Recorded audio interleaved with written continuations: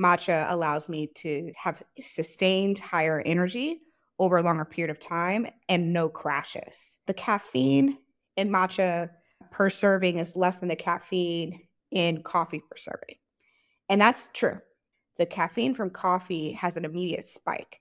So, yes, in that first hour or 2 hours, you might feel like I have a more of an energy boost from coffee. Over time, the burn from matcha is actually when it's more healthy for you, healthy for your hormonal levels, and allows you to sustain that focus over a longer period of time. As an entrepreneur, obviously that's super important that I don't have big spikes of energy.